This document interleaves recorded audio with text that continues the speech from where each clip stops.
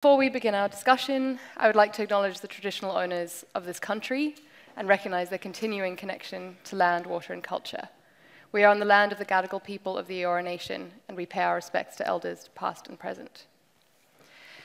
Welcome to Sydney Ideas, the University of Sydney's flagship public talks program. I'm Helen Sullivan. I'm a columnist and world news reporter at The Guardian. My column is sort of a profile of a different animal or insect or sometimes inanimate object, depending on how mad I'm feeling every fortnight. And I'm very excited to be your host and moderator this evening.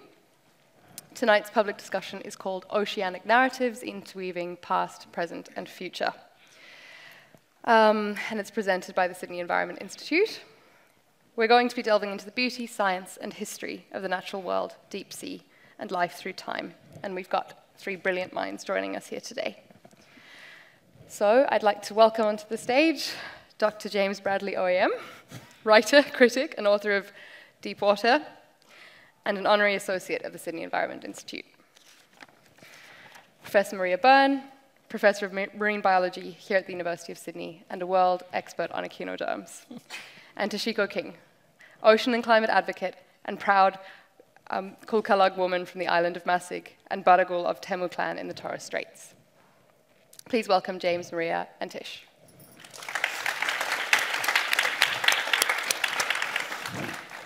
All right, James, this book, this very thick, beautiful book with an enormous, vast subject matter is a brilliant achievement. It is absolutely wonderful, and I just want to say that even thinking about taking this on makes me feel dizzy. When did you come up with the idea? And then how did you even begin to approach it? So it's actually a book I've been thinking about for a really long time. I started thinking about it more than 20 years ago. It took me really long, so yes, it's a huge subject, and it took me a really long time to convince myself I was able to write it. I'm still not actually convinced that I'm able to write it, but I guess the fact that it sits there means that I did. I guess what I wanted to do with it was, it seems to me that we're in a moment in history where there's this kind of convergence of crises, and it's very difficult to think about them. I mean, you start trying to wrap your head around what's going on, and there's a kind of sense that it's so big and so difficult you can't do anything with it. And it seemed to me that the ocean might offer a way of providing a frame of reference that was larger, so you could think about some of those questions in ways that they made sense. And that's both because I think that, in a sense, global history is oceanic. Once you look at the oceans, once you look at things from an oceanic perspective, you see things like, this idea that the Anthropocene began in 1945. In fact, no, there's a much deeper history to all of that. It spreads right back. You can see it goes through colonization, things like that. But also because the ocean is such a model of kind of continuity and connectivity, and it really does connect all of us in a really profound and deep way across time and across species, and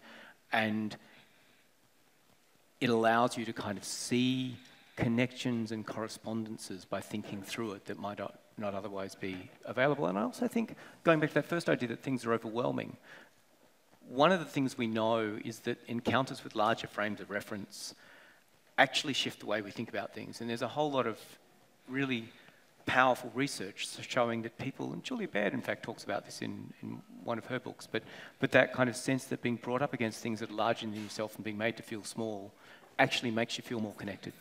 It makes you feel that you are part of something. It makes you feel more engaged, it makes you make more, it's fascinating, that kind of sense of feeling connected makes us behave differently. So it seemed to me that thinking that way also might be a kind of route towards, I guess, maybe finding a way to a more mobilized way of approaching these things.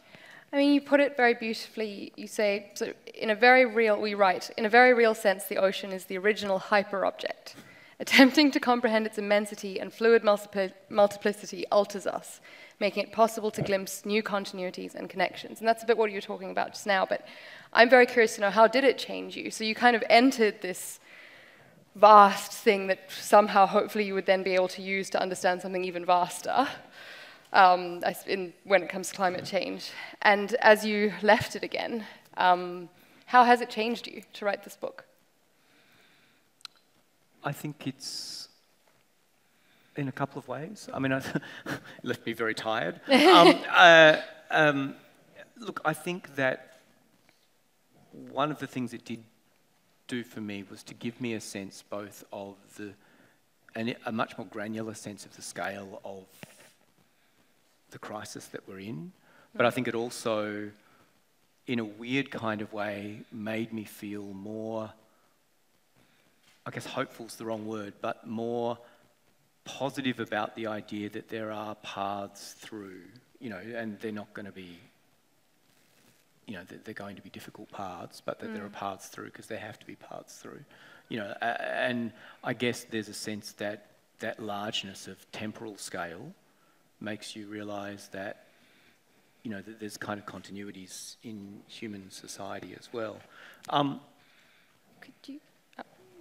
Could you tell us a bit more about the temporal scale that you argue for in the book? So taking the Anthropocene back to pre-industrialization, to slavery, really, and why that is a helpful way to look at the present. So I think there's a kind of, many people here, I'm sure would think this as well, but I mean, I think there is something about that notion of the Anthropocene where what we do is we kind of construct it as a kind of, and it's in the word, and this notion that it's the anthro that's created. It's not the anthro that's created, it's a really specific set of economic systems that have created that. But the kind of sense that it's something that's just kind of happened recently, and it isn't something that's just happened recently, it's got a really deep history going back into that kind of history of, colonialism and extraction, and where you see those kind of systems of extraction beginning to appear, and you see them beginning to appear in the kind of 1400s. And there you see a kind of shift in human relations with, I guess, with the environment.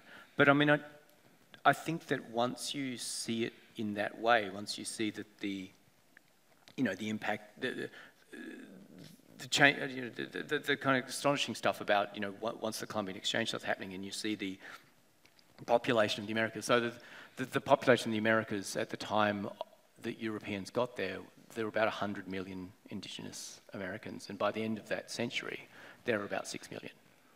So that loss of people is so massive that you actually see the climate change. So because the forests come back, and that, I just think once you start thinking about it in that way, you can see that this is not this thing that's just happened in the last 50 or 60 years. It's something with a 500-year history. And the transatlantic slave routes, of course, are happening absolutely. over the sea. The sea kind of carried this, and this sort of horrors of that were happening out where no one could see them on the sea, hidden in a way and very enormous there, and we kind of don't quite think of... Well, and I think that the other thing that becomes really clear once you look from an oceanic perspective is that both slavery and indigenous dispossession are not kind of unfortunate byproducts of the system. They are absolutely fundamental to what's gone on, and you can't back away from them. So,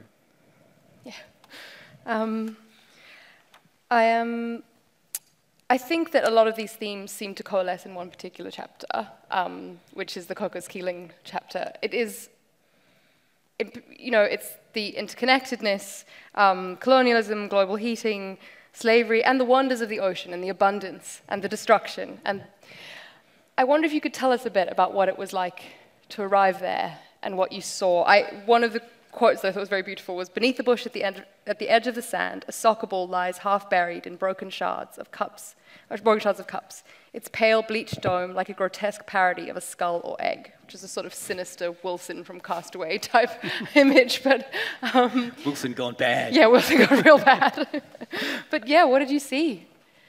So the Cocos Islands are an Australian external territory. They are about halfway between Broome and Sri Lanka. They're about 1,000 kilometres from any other land. They're an atoll.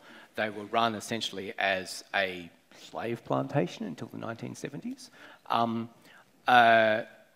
And they're also very heavily polluted with plastics because they sit in one of the currents that sweeps down from Indonesia.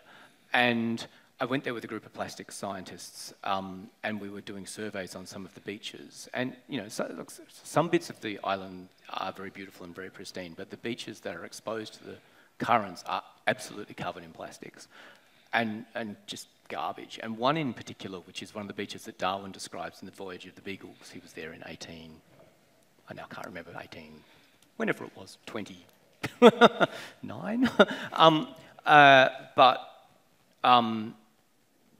I'm kind of walking along this beach one day, and it's just covered in stuff. And I thought, I'm going to write a list of all the things I can see. And so I started walking along, writing out this list. And it's just like thongs, inner soles, toothbrushes, toys, and that thing where you go, every single thing that I touch, everything that makes up my life, the material business of my life, goes into the waste stream and ends up out here. And it was a kind of really powerful moment about how utterly implicated we all are in what's going on, I thought. I have to say also that a friend of mine who runs an environmental organisation read the book and said, you have to take that out because you're letting the corporations off the hook by saying that. But, it was a very powerful... Take the interconnectedness out? Yeah, well, he thought that, by making it a personal thing, I was allowing the larger forces off the hook. But that personal thing I found really powerful and quite overwhelming. Well, I wonder, Tish, if you might be able to speak a bit to the... It strikes me that if you're from an island, it's less easy to live in denial about, for example, the idea that you can throw something away. If you're on an island, you are very well aware that there is no away, I would imagine. Definitely. And before I begin, I do want to acknowledge country. So in my langos, Kulalagaya, I'd like to say Kulaki nalak esopoibun, namun kowe agat, nu marusapu aimiten alak nampuka poiban, kapakupul, mitumuka murabuai, a mabagal nu, nusanal, tish, kukalag, masagnu napa, zendith kesnu eso. So I'd just like to, as a visitor here, I'd like to acknowledge the traditional custodians of all of Eora Nation and extends those respects to the land, sea and sky. And so it's so interesting you just listing all of those things that you shared, because they are the same things that wash up on our shore. So I come from the Central Island group called Kookagal Nation in the Torres Strait Islands, from an island called Masig that translates to York Island. We are to a coral cay atoll, and in that sort of section of the Torres Straits, we sort of there's a few connecting currents too that sort of feed through, and our blue highway that brings through things that don't belong. Waste is something very new. Like plastic is something very, very new in our society. And so we never had products. Everything we used was from the land. Like our plates were from our mecca trees, which are these big, beautiful trees that have more than one purpose of them. They were our plates. We used to cut out our coconut bowls, our coconuts so that they were our bowls, and everything that we would use, we would always return back into the land and feed and nurture our island so that it can continue and nurture us. And so with these introduction of these waste and like plastic products, it's really contaminated our oceans, and it's suffocating our coral reefs, where we continue to dive and getting ghost nets and picking them up. And it's really foreign. And I know that it's not the cause of the climate crisis, but it's definitely a fucking symptom. Sorry, that was swearing. I realize we're recording. But I think just hearing I think what you were like building on, like what you were sharing about like those anthropogenic impacts, and just from that space is just that we've just shifted the way that we live in relation to, everything around us, and the way that we are moving in this world is just not working. And we need to come back and shift away from this sort of industrial civilization that was so dependent on to an ecological civilization that, you know, is one in harmony with our natural environment. Tish, you're very involved in making that shift happen and also in witnessing the kind of most powerful people who we're relying on to make that shift happen. You've been to multiple COP conferences, which is something that very few people here can say. Could you paint a picture of what it's like? Does it give you hope? What stuck with you? What surprised you? And what's changed from your first one to your most recent? Funny, haha. No, sorry, I have to say that. So, for those folks that don't know, the COP conferences are the United Nations Convention of Climate Change conferences where world leaders gather together to make efforts in creating a better and just and equitable future for all. We have activists and storytellers and elders and, you know, businesses that are wanting to shift as well come together in order to, you know, bring our ideas, bring our voices so that we are inclusive to everyone. My first COP conference was in Glasgow, which was COP26, and for those that may have heard, well, remember we had the Morrison government in. It was after you know, we had a really tragic year. We were all going through coming out of the bushfires, and then it was our first year of COVID, and it was our communities and the way that we treated each other were just really different. I was working as the campaign director over at Seed Mob, which is Australia's first and only youth-led First Nations climate group, and I had the fire in my belly. I was ready to, you know, go there, represent my people, represent young people, be there to represent First Nations, and stand together in solidarity, shoulder to shoulder, with other First Nations and Indigenous people globally. Boy, was I naive.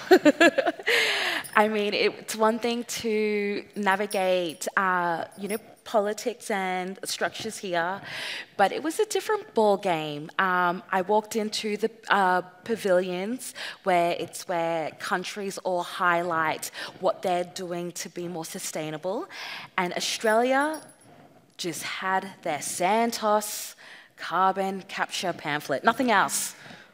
And it was, I mean, the feeling was I think I nearly vomited. I was really sad. I was with a couple of friends that were incredible leaders. For those that know Richie Merzian over at Smart Energy Council, he was just being a powerhouse there. And I was just like, what's happening over there though? And I actually ended up being in tears because I didn't know how to actually handle, well, it's not even handle, I didn't even know how to respond and dignify a response to that because, well, carbon capture storage is unproven technology. And through all the lessons that we learnt through the bushfire season, it really amplified the importance of traditional wisdom and knowledge and care for country. We saw a lot of approaches and holistic approaches of how we manage, and that just looked so far-fetched. And I thought, we're in the year 2020. Okay, now I have to remember what year that was. 2021? 2020, I think. If it was 2020, yeah. Sorry. And it was actually really, it was a lot. And I was traveling with a traditional owner from the Beetaloo Basin, where fracking is currently happening, and we saw billions of public money be invested into fracking as opposed to being directed into our health systems and structures that we really needed at the time. And there was just this really overwhelming feeling. What did you do when you got back? How did you... I mean, what made you go to another conference, I guess? So I think more importantly, it made me understand how how much international relations dictate our domestic relations here, and that the way that we campaign and advocate is because of the decisions that are being made overseas, because of, I guess where we are as a country. We are, while we may be in the global south, Australia is considered a global north country and a part of the G20 countries, which is with China, Russia, Canada, big countries like that. And so the whole purpose of them existing is to be able to create financial stability and climate change mitigation and sustainable adaptation. And from there, that Glasgow was just super far removed. But it put the fire in my belly because right now, sea levels rising are really impacting my island community. And I was also there being able to represent my communities and nation where... Could you tell us a bit about some specific examples about how it's affecting your community? Yeah, it's really interesting when you were just saying, like, walking on the beach and all the things that you could see. I went home in 2020 back to Musig and walked with my Bala Yasse, where we actually picked up the bones of one of my grandmas, like seashells on the beach. Yeah. Sea levels rising haven't just been happening in the last decade.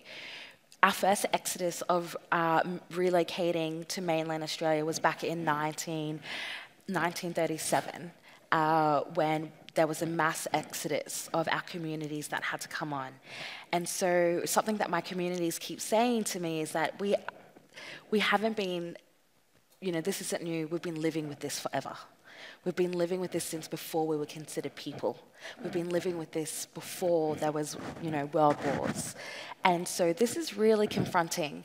And so, that really galvanized, for those that don't know, 8 Torres Strait, claimants took their voices to the United Nations Human Rights Committee, to the International Court of Justice, where in September 2022, the courts actually found that Australian government was violating the rights of Torres Strait Islander people, that actually set precedent for our Indigenous people globally. And so going back to the COPs is where we, while it wasn't ratified domestically, it's how we stand together with other First Nations people to have that powerful voice, stand in unity, because together we are strong. And it's a huge David and Goliath sort of moment. I mean, to think that, just sort of small islands that don't get listened to that much could then make that huge difference is quite incredible. And that you described your kind of naiveness, and that from that naiveness almost came this like, all right, well, I also know what's really going on. Exactly. Yeah. And it's like, and now that I'm aware of that, it has made me be like, okay, just keep it arm's length away from that, so, not to wear my heart too much on my sleeve.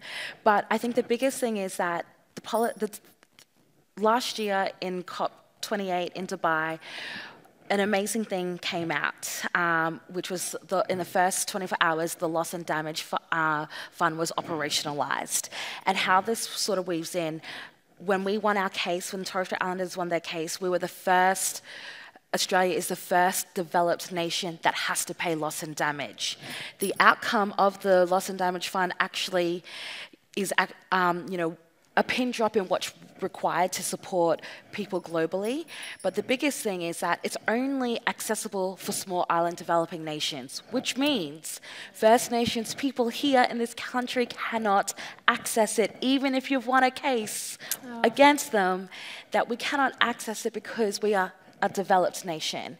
And so where this links in is that Australia has signed up in 2009 UNDRIP, which is the United Nations Declaration of the Rights of Indigenous People. And so they are obligated to be able to do all that they can to protect their people, but we still continue to see barriers and challenges for that. Yeah. Is there anything anyone in this room should do to help change that? I think as we sort of continue on with these conversations, one thing to know, if you already don't, Australia has put in a bid to partner with the Pacific Island nations for COP31. And so I think when we look at this, we need to look at what's happened in our political landscape in the last year with First Nations justice, what that means when we work with Pacific Island nations and and Australia's obligations to supporting what's in their backyard. And I think when we look at that, how we come together in unity for everyone. Thank you.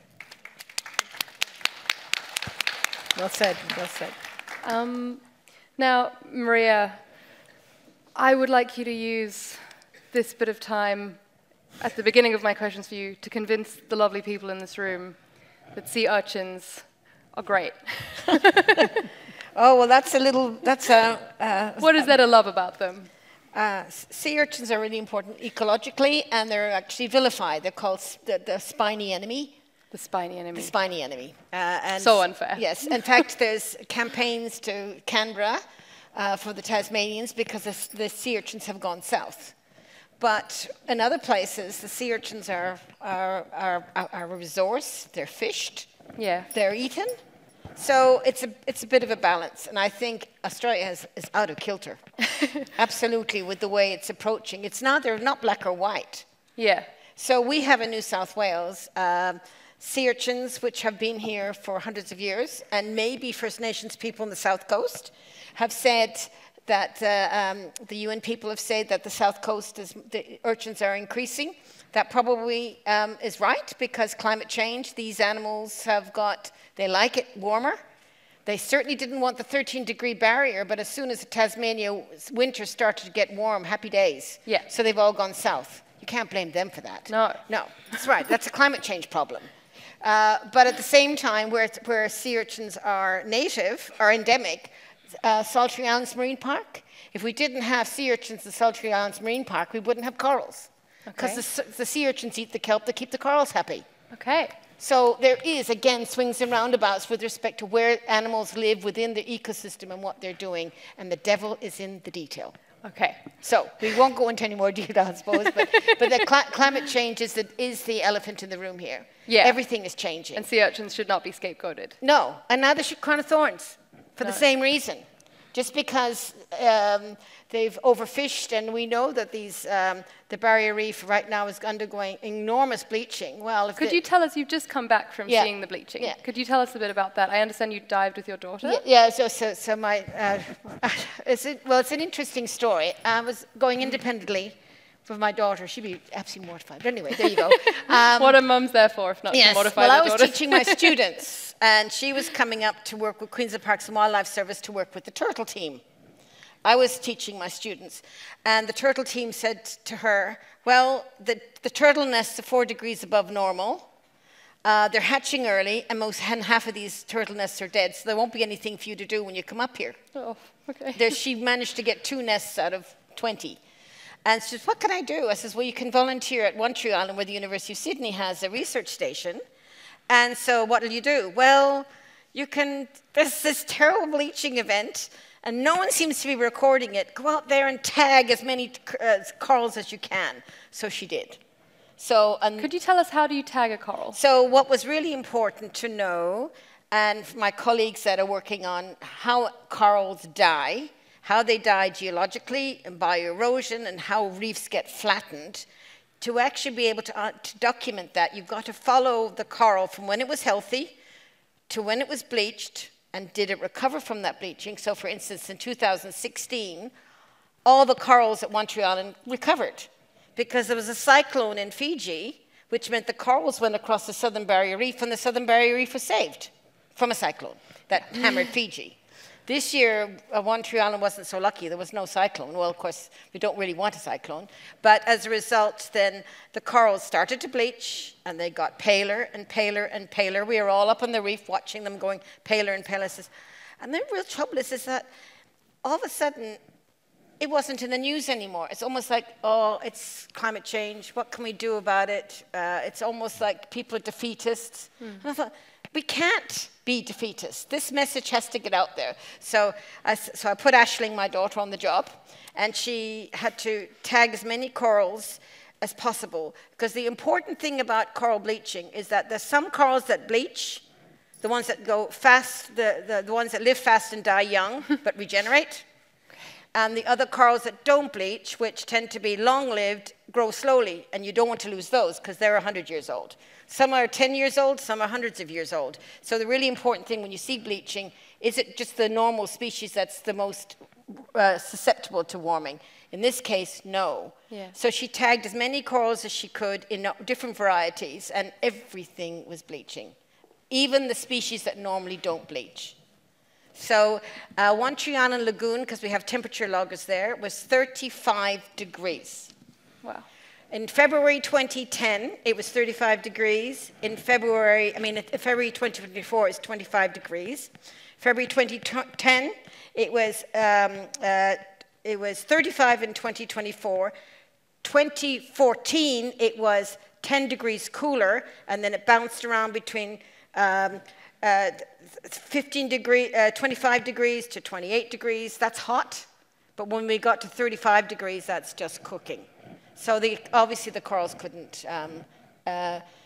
cope with that. We have got crown of thorns at one tree as well, but if there's no corals, there's no crown of thorns. So that might solve that one, you know. But it's a terrible state of affairs at the moment. And like, you make a really incredible point. Like, we're now in a state where our oceans are just like absorbing so much heat, and that it's really impacting our coral reef structures. And people like mine and Musig, we're really dependent on our coral reef structures because it provides our food. It's also our first, when we're seeing more natural events like cyclones happen harder and faster and frequently, you know, during that monsoonal season, it impacts our food security, it impacts our health, where, you know, dengue fever and sort of like all of these like diseases come through from the tropics, and so it's like a health issue. And so when we're hearing this, it's like, and that they're going more polewards, it's actually quite scary and frightening. Yeah.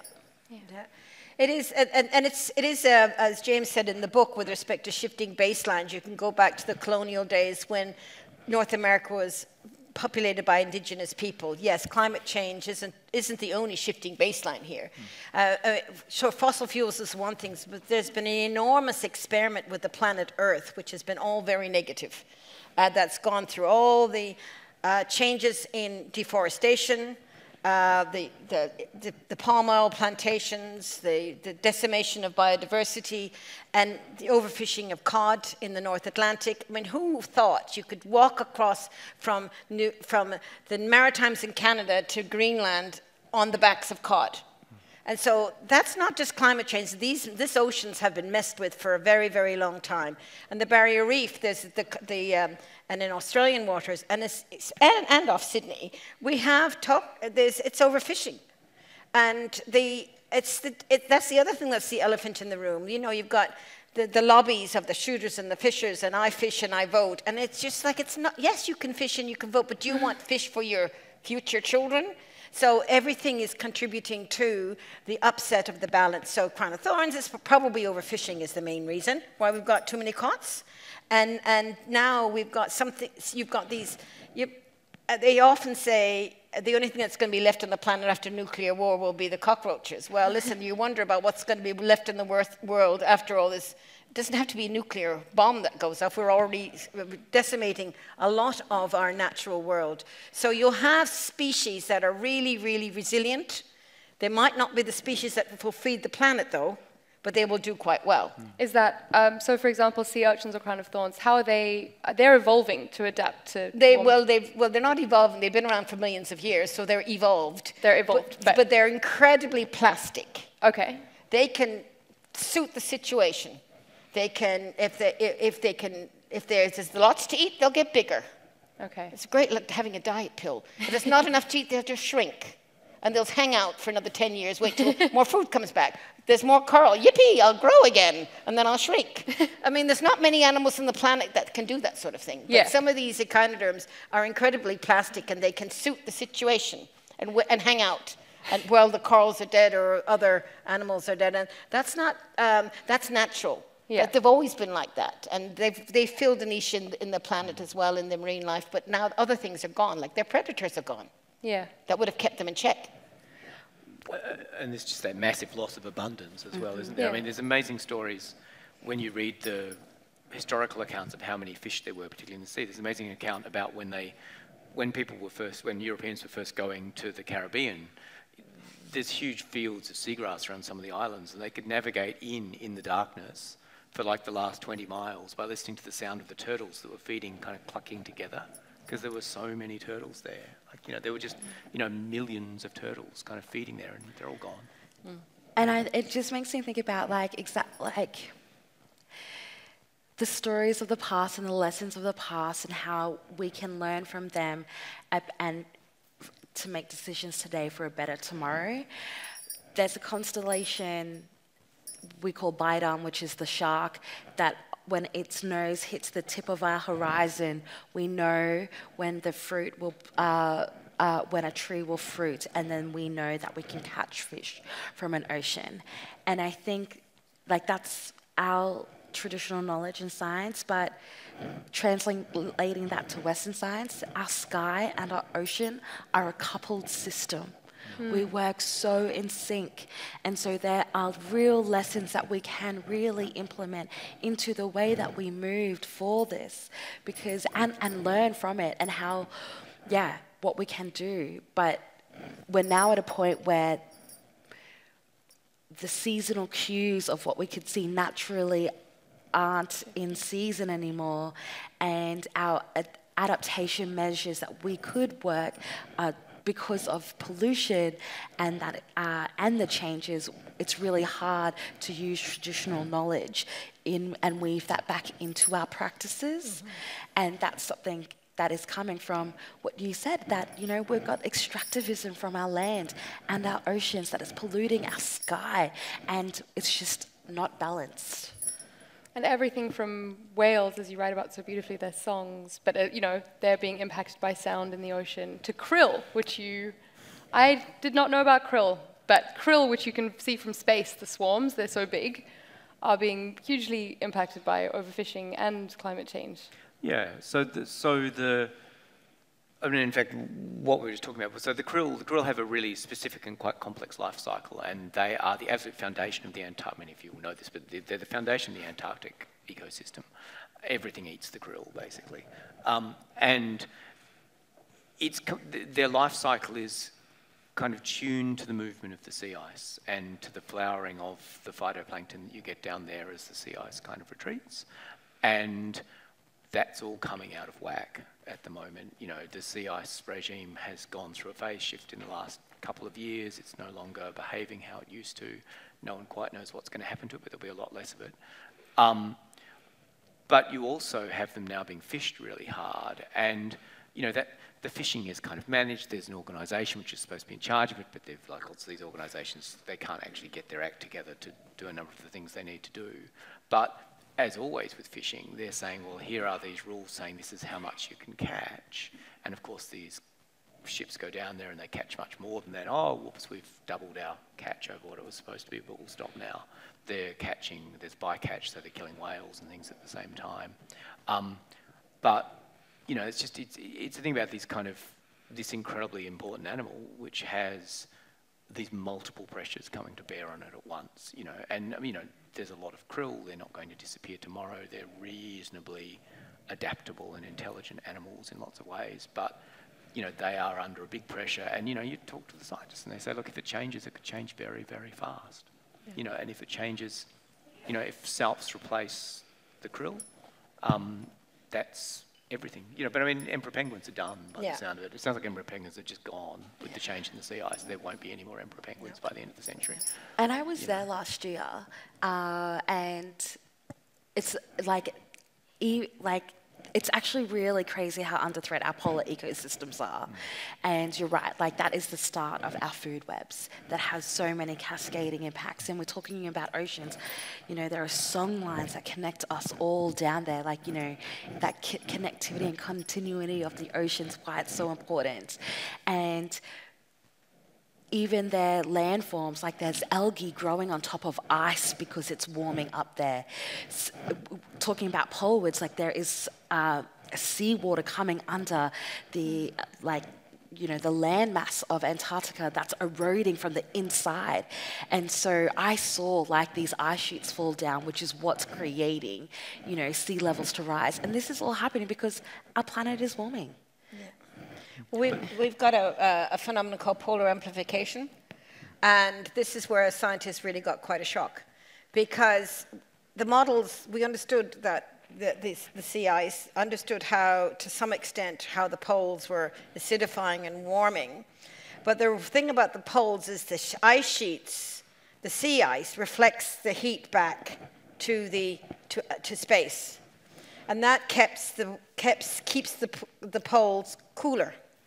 As soon as that ice is gone, you now have a situation where the ice is no longer bouncing the heat back. The sea is now taking it because the sea is there. And so this polar amplification has surprised the hell out of scientists.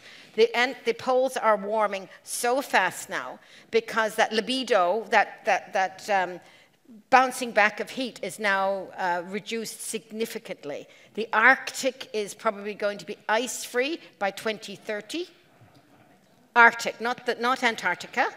The Arctic is the one that's in worse shape. Antarctica has been hard because it's isolated by the circumpolar current, has been somewhat sheltered, but again, like Tish says, the ice is melting from underneath, and that was another aspect of the change in Antarctica that scientists were not cognizant of because it was happening underneath and not from the surface. So between the lack of the heat going back into space and melting from the underneath, and we really are in uncertain times with respect to Antarctica. The Arctic is there, a lot of eyes on it, and it's attached to continents, like the North Pacific and the North Atlantic. Parts of the Arctic are associated with the European continent and the Asian continent. The Antarctica has been on its own, and so they thought it was sort of buffered, but it's now changing so fast. And talk about the krill. The krill depend on their larval stages, are so clever, so clever. They've so evolved to use the algae under the sea ice. And those are the babies. So if the sea ice is gone, there'll be no algae for those baby krill to eat. So the population will start crashing. Yeah, I mean, their life cycle is tied to the movement of the ice. Yeah. So really, that kind of heartbeat of the ice going in and out is what the krill kind of live on. But I mean, even in the time I've been writing this book, so in the 2019, perhaps when I was first working seriously on it, East Antarctica, everyone was clear. So there's kind of two bits to Antarctica. There's the west, which is kind of sitting in the water in a basin of water, and that's the bit that we know melted in the last glacial. And then there's East Antarctica, which actually has most of the ice, but is up on land. So it's kind of and so even 4 or 5 years ago, people were quite clear that East Antarctica wasn't going to melt. Yeah. It was going to be okay. And in the time it's taken me to write this book, we've moved to East Antarctica is destabilising and melting. I mean, it is happening so fast, and things are changing so incredibly fast. I mean, one of the things I write about in the book is that one of the things we didn't know was whether West Antarctica melted in the last interglacial. So whether the last time there was a warm period like this and there was much higher sea levels, that was because of West Antarctica. And a group of scientists, Australian scientists in fact mostly, did talk about the book, but essentially they looked at a series of studies about iceberg deposits on the bottom of the sea. And what became really clear is that, West Antarctica did melt. It melted entirely using these various lines of evidence. What they also found was that it wasn't like the planet warmed up and the ice slowly melted. It's like the planet warmed up a bit and the whole thing went. Yeah. And it's quite clear that there's a series of tipping points where basically you hit, and these scientists say, well, we are past that tipping point. West Antarctica is melting, and once it goes into that phase, it will continue melting. Now, the one glimmer of good news in that is that they said these tipping points seem to be like that, so you'll get massive ice loss for maybe 600 or 700 years, and then it will slow down for a little while.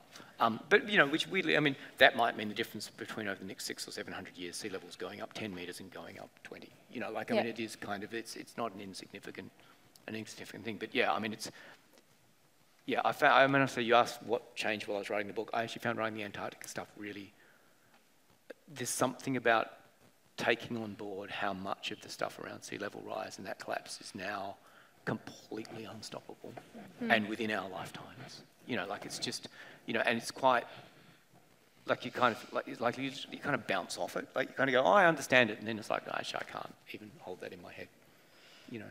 Yeah, kind of albedo effect of... Yeah.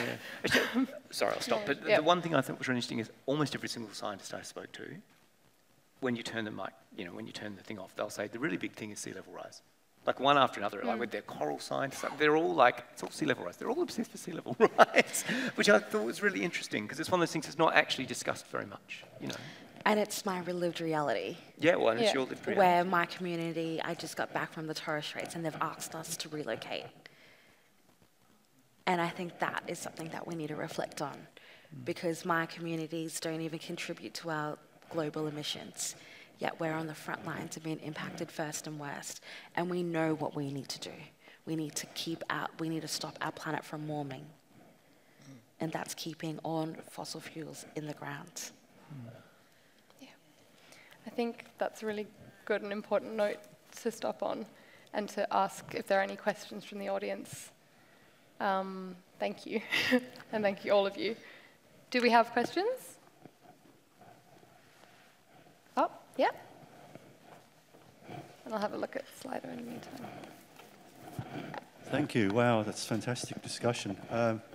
I'm intrigued. I haven't read the book yet. I've seen it, and I will buy it and I'll read it and look forward to it.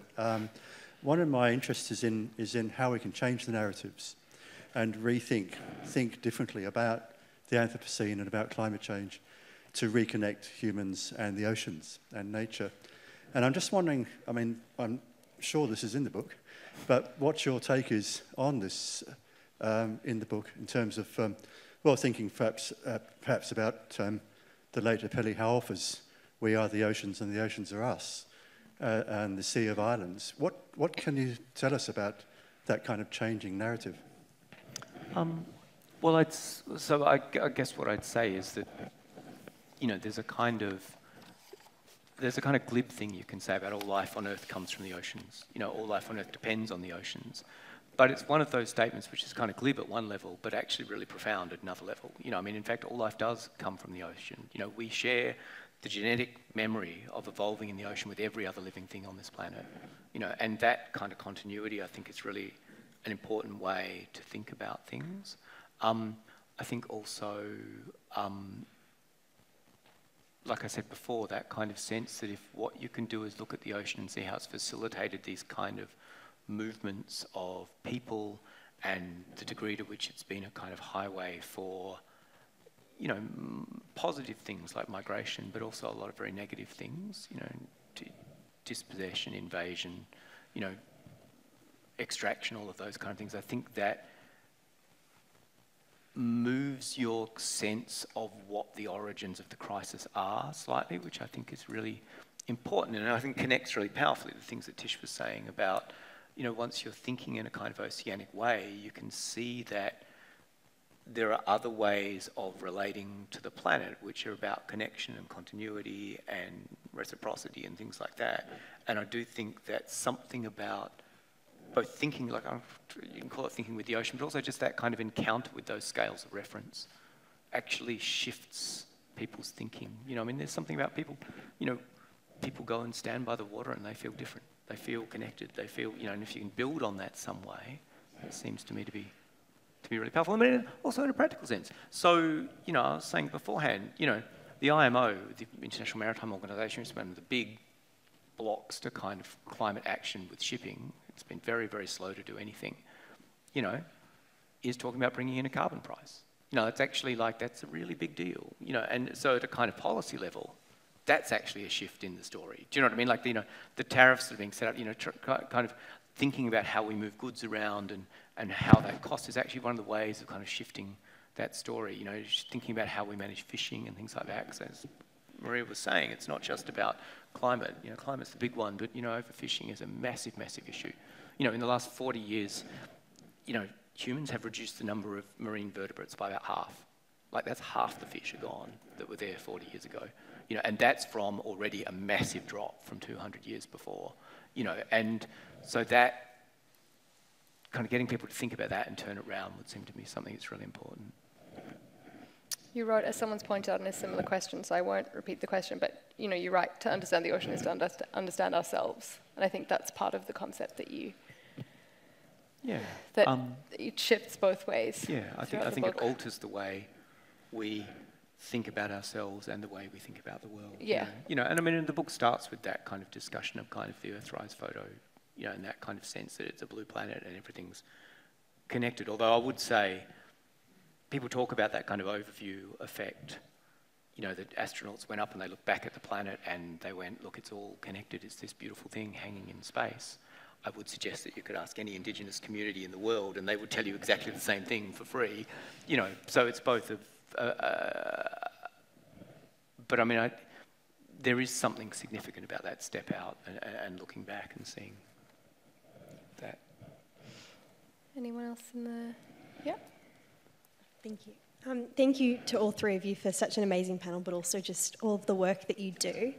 James, I just wanted to ask you about something that you said earlier with respect to kind of the way I think that this idea that, you know, 70% of global emissions comes from corporations is a statistic you hear cited a lot, and what you said about kind of implicating corporations rather than, I guess, kind of the rich Western white consumers like myself who kind of drive the demand for the overconsumption they provide, and if you had any thoughts on whether we've kind of gone too far in putting that blame on corporations at the expense of kind of recognising the role of the consumer, I guess?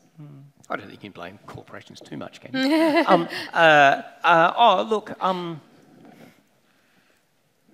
Well, what I would say is that the campaign to shift responsibility to, you know, I think what I'd probably say is people worry about what they can do as consumers. You know, so if anyone who works in climate stuff will say, you talk to people and you say, what can you do about climate change? And they'll say, well, I can drive an electric car, I can, you know, recycle my stuff, I can not fly in a plane, you know, and those are all fantastic things to do. But the issues are actually kind of big kind of issues. You know, what we actually need to do is not build Burrup Hub. You know, like there's a whole lot of things like that. We need to get, you know, make corporations responsible for the waste and the externalities that they produce and things like that. So, I mean, I do think that there's something about, I guess the way you want to push it back to corporations is for two reasons. One is because it reminds people that, you know, you need to be thinking about what you do as a citizen, not just what you do as a consumer. But also that, you know, I mean, the reality is we live in a society where the power of business is almost untrammeled. You know, like, I mean, you know, and it's, I mean, look, I agree with you. You know, I mean, I'm not trying to let, you know, consumers off the hook by any means. You know, the patterns of consumption that exist, I mean, they are the issue. But those patterns of consumption have been created by a kind of system of, yeah, I mean, look, and just look at the changes over the last 10 years, or the last 20 years, the degrees to which we have seen the quite systematic breakdown of almost all forms of community, the kind of atomization of us, you know, so we sit in our houses staring at our phones, ordering food online, you know, all of those things where people gathered and did things have been broken down. They're all now facilitated by your phone, you know, which is, you know, shifting data and shifting value up to these giant corporations. Like, you know, like, I mean, sorry, I don't want to sound like a crazy ranting person, but I mean, I do think that also is a quite specific thing. It's about a kind of transfer to a kind of completely capitalised, completely, you know, kind of atomised kind of society, you know, and that kind of quite deliberate assault on all kinds of communality, all kinds of gathering, all kinds of that kind of thing. And that's one of the things you'd say, like, I'm sure you two would say the same things, but one of the ways you push back against these things is actually about building connections with people around you, building organisations, learning to work with people, spending time with people. Yeah. You know, the amount of time people spend with each other now is massively decreased because they're all sitting there. I mean, I'm just as bad as anyone staring at my phone, you know, rather than talking to the people next to me. And can I quickly add something? Yeah. I was just thinking as that question is that corporations made us feel guilty by bringing out their stupid carbon credit calculator. and they put it on the individual. And so how we make them accountable is, yes, like you said, like we can all change the way we move, do have these incentives, but we need systemic reform. Corporations are getting away with this because our laws allow them to.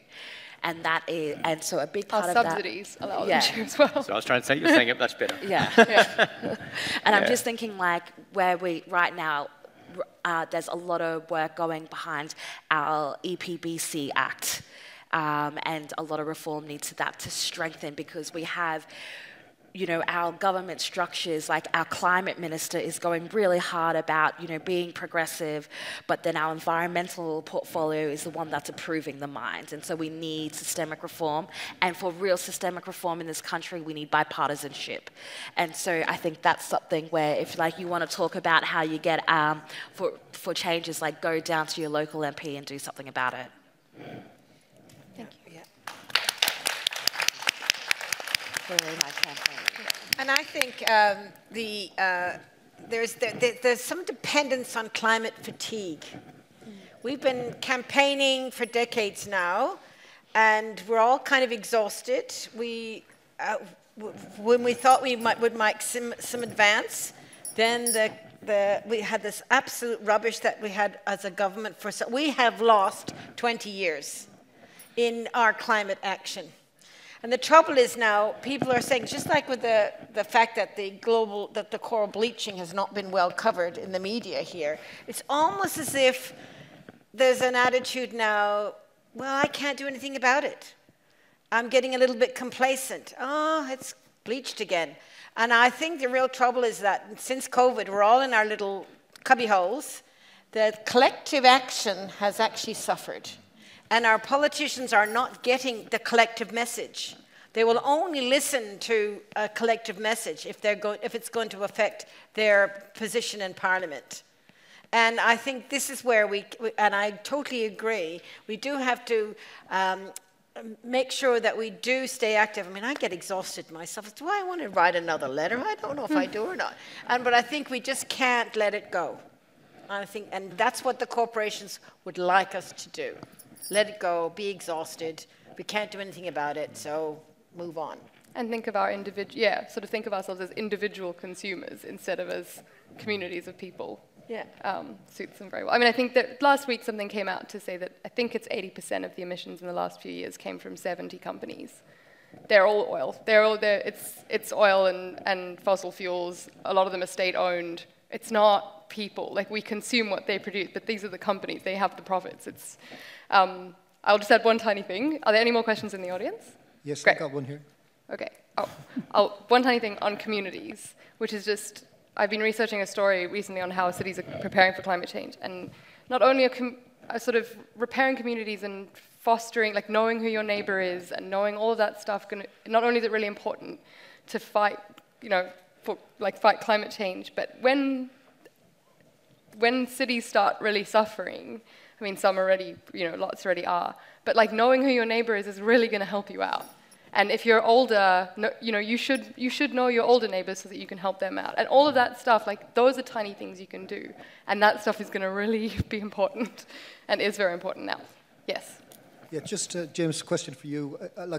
It's been a bit depressing listening to everything Jerry's saying, even though it's fantastically interesting. But it seems to me it hasn't really fully connected to the business community yet. And if the business community believed what you guys were saying on stage tonight, the stock markets would crash tomorrow. Because the stock markets are valued, the reason they're valued on very low yield is because they're underpinned by sustainable economic growth, which is sustainable. Underneath that lies sustainable population growth. Clearly, that's all rubbish. So the assumptions under which our stock markets are valued are completely wrong. And it doesn't take much intelligence to actually put that together. It seems to be, I remember I was in the property industry during the year after 9/11, and you couldn't get terrorism insurance for that year in any city in the world, I think. And eventually governments came in and underpinned the insurance industry. But during that year, you couldn't actually value a commercial building in Sydney. You couldn't sell one, you couldn't buy one. It had no value because you couldn't insure it. And it seems to me that that's maybe something that might play out very quickly. I mean, with the bushfires, we've seen it already where swaths of the Hunter Valley and different places. You can't insure property anymore, and the floods are the same. Yeah. This could hit the business community really quick, and that's maybe where action might come from more quickly, perhaps. Yes. I mean, I think the shift in insurance is really interesting. I mean, you're already getting places that are uninsurable, and governments are just going to have to buy people out. I mean, I heard Murray Watt, when Labor was first elected a couple of years ago, talking gamely about, if we can just get higher levies and things in place, then maybe we can, if we can change to kind of adaptation around some of those communities, maybe we can make them insurable again, but I'm not sure that that's actually going to work. I don't know. I mean, clearly some bits of the business community are engaged, but I mean, you've certainly seen over the last couple of years, I mean, all these companies signed up to various kind of pledges and commitments. Lots of them are walking away from them. I mean, I was writing a letter to my super fund, in fact, on the weekend about the fact that, Woodside's board meeting is coming up. They're going to put the board back in. The board is pushing through, the Burrup Hub thing. And I mean, my super fund is supposed to, it's got a whole bunch of kind of, highfalutin kind of, environmental statements, and, last time it voted with the other institutional investors to put those same directors back. I mean, so it's that thing where how do you break into that cycle? And I actually think that the divestment movement's been very successful at doing that, But, it's really hard. I mean, I think the environment movement, I think, has been working really hard on trying to get business to kind of shift some of that stuff, but it's clearly a long game and a hard one. So I'm not going to wrap up on the question of how do you remain optimistic, because I'm not sure that anyone will believe that you're particularly optimistic, but someone has asked whether there's a story or an animal or a memory that any of you kind of return to when times are dark, and that you remember something that changed, or just something that you like looking at and that kind of makes you forget things for a while that you think is very amazing. There's a lot of curiosity in your book, James, and a lot of kind of looking closely at an animal and just enjoying that and then coming back out and seeing the bigger picture. Is that too specific? Would you like to answer how you remain optimistic? Well, I always look at nature. There's still lots of beautiful nature. I was swimming with dolphins last week in Jarvis Bay. I mean, how good is that? So you can never forget that there's some wonderful nature out there to always connect with the sea, and there's positives. And that's the very reason why you're in this game in the first place. You want to protect it. So it just is reinforcing something of high value that you want to protect by getting out, even standing at the beach, looking out at the water. This is something that you want to protect. It will encourage you to write your letters to the minister, go to your super fund, divest. So that's the positivity for me. Thank you. I'd probably say like that hope and optimism. It's actually, I will always look and connect to the ocean. That's actually what is like my definitely healing power. I feel I have salt water that pumps in my veins. And I think that's just that deep connection of where I come from. But I think that's what keeps me going. There is just so much that is happening that we have to do, like the decisions we make today for a better tomorrow. Like we cannot, like you just saying like you're tired from writing letters. My old people are tired too. And it's our inherent responsibility, and we cannot leave that for our younger generation. Like that is just bad passing, that's bad way. And so for me, it's like there's no choice. And so I have to, because this is life or death for me. But I think it's what, keeps me going is people. People power, we've seen it work before. And when we come together, we stand strong. And talking about community, I think it's one thing that Australians are good at. In the face of adversity, we do come together. Whether that's floods, whether that's fires, Australians all come together and help each other when we really, really need it. And I think this is where, for me, as a proud Kulkalug woman, like from the Torres Strait, it's like how climate justice vastly different to climate action. How 1.5 degrees could mean a fighting chance for my communities, but 2 degrees could mean the end. So you build the weapons that can make us or sell us out. So we have to do this. Keep going. That's awesome. Thank you. I think with that, we'll wrap up on that very strong note. Thank you. And so that is the end of tonight's panel. James's book will be for sale with Angus from Better Read Than Dead at the back. James will be there to sign books too. For links to resources and more upcoming talks, visit the Sydney Ideas website, sydney.edu.au/Sydney-ideas. Thank you all very much for attending, and thank you for your great questions. This has been Sydney Ideas. I'm Helen Sullivan. Have a great night. Thank you, everyone. Well done. Thank you. Oh my gosh.